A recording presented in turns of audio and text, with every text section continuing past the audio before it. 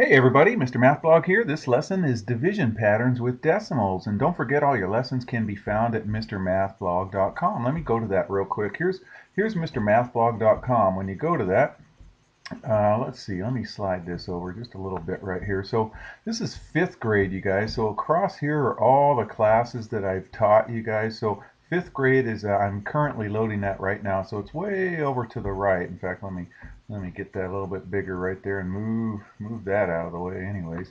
So if you click 5th grade right there, it'll take you to all the lessons right here. So I'm going to load this one right down here. This is chapter 5, so it's going to go right underneath chapter 4 right there. Okay, let's go ahead and get started. And if you guys get a chance, would you guys click like on these as they're helping you? If they're not helping you, click on like, or leave a comment. I get lots of comments too, and if you haven't, please subscribe. All right, let's get started here. So here's for our teachers, our Common Core strand, and our essential question is, how can patterns use us to help place the decimal point when we're dividing, when we're in a quotient right there? Okay, so here we go. At Don's Diner, they used 560 cups of mixed vegetables to make 1,000 quarts of beef barley soup.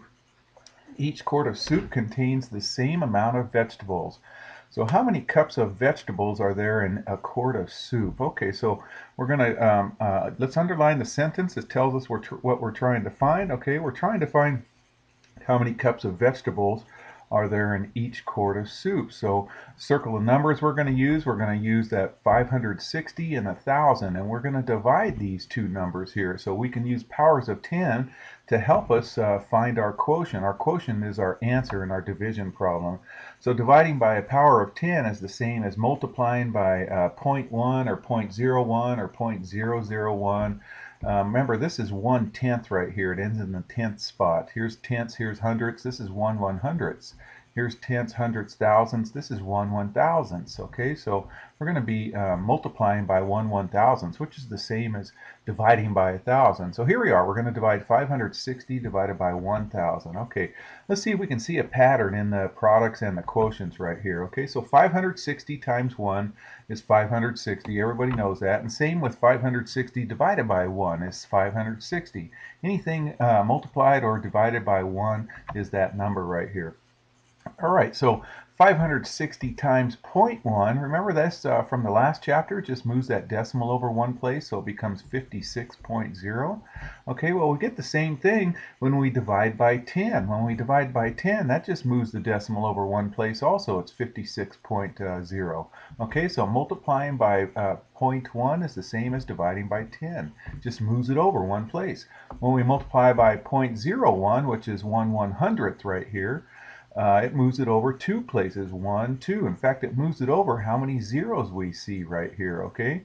All right, or how many decimals it goes over right here. Did I say zeros? How many decimals? So over here, when we divide by 100, it gets moved over two places. And so if there's two zeros after the 1, that's how many places it gets moved over when we're dividing. Okay, what if we divided by 1,000 or multiplied by 1/1000? Multiplied by 1/1000 just says slide that decimal over three places, so 0.560. And so we'll get the same when we divide by 1,000. We just move that decimal over three places. All right, let's answer the question. So there are excuse me, this many cups, so 0.560, which is the same as 0.56 cups of vegetables in each quart of soup. So this is red right here, 56 hundredths. So this 56 hundredths cups of soup. If we wrote it like this would be 560 thousandths. So depending on what your teacher wants is right here. Either one of these would be okay in my class right there. So as we divide by increasing powers of 10, how does the position of the decimal point change the quotient? Okay, well, let's talk about this quotient thing. Okay, so this is our dividend. Do you remember this? Your teacher talked about that. And this is our divisor right here. And so our answer was our quotient right here. So as we divide by increasing powers of 10, how does the position of the decimal change in the quotient? So our answer. Okay, so the decimal moves to the left each time we divide by increasing powers of 10, just like in that last example. Okay, all right. Let's try another one. Let's use exponent. So 1,000 is 10 to the third. So let's divide 560 by 10 to the third. Okay, so let's look for patterns right here. Okay, so 560 divided by 0. Okay, remember you guys, the 0 power of 10 equals 1. In fact, anything to the 0 power equals 1. So 10 to the 0 equals 1 right here. So this is the same as 560 divided by 1, which is just 560 right there. Okay, when we do 560 divided by 10 to the 1, this exponent is telling us how many places we move that decimal to the left. When we're dividing by powers of 10, and this power tells us how many places we move. We moved it 0 here. Here we move it 1 place.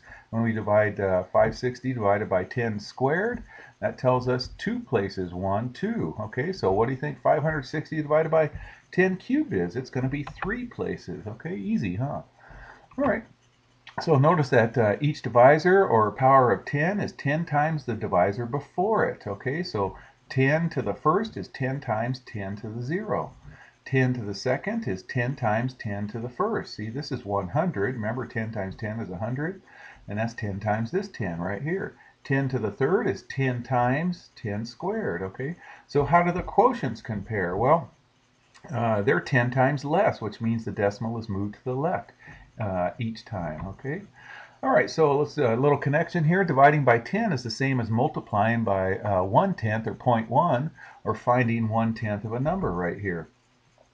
All right, so here's another example. Lily used 25.5 pounds of apples to make a large bowl of applesauce. She used 1/10 as many pounds of sugar as pounds of apples. She used 1/10 as many pounds of cinnamon sticks as pounds of apples. So how many pounds of each ingredient did Lily use? Okay, well, the first one's easy. We had 25.5 pounds of apples. Okay, so it says here we used 1/10 as many pounds of sugar as apples. So what we're going to do is, here's our sugar right here. Here's our cinnamon right here. Okay, now the sugar says we used 1/10, so we're going to divide this by 10 right here. Okay, and then the cinnamon stick says we used 1/100th, so we're going to divide that by 1/100th. All right, let's work on the sugar over here. Okay, so 25 divided by 1 is 25, and so 25 divided by 10, we're just going to move that decimal 1 place to the left, so 2.55. Okay, let's go over here and think of the cinnamon sticks. Okay, these are all 25.5. Okay, so we're going to take divide it by 1, by 10, by 100, because cinnamon sticks are 1/100th. Okay, so let's put the 25.5s in there. 25.5 divided by 1, easy. 25.5 divided by 10, we did that over there, so that's 2.55. All right, 25.5 divided by 100, there's 2 zeros here, so we're going to move this decimal 2 places, 1, 2.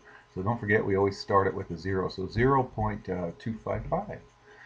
Okay, and then let's answer the question here. So Lily used 25.5 pounds of apples. She used 2.55 pounds of sugar, and she used 0.255 pounds of cinnamon sticks right there. Okay.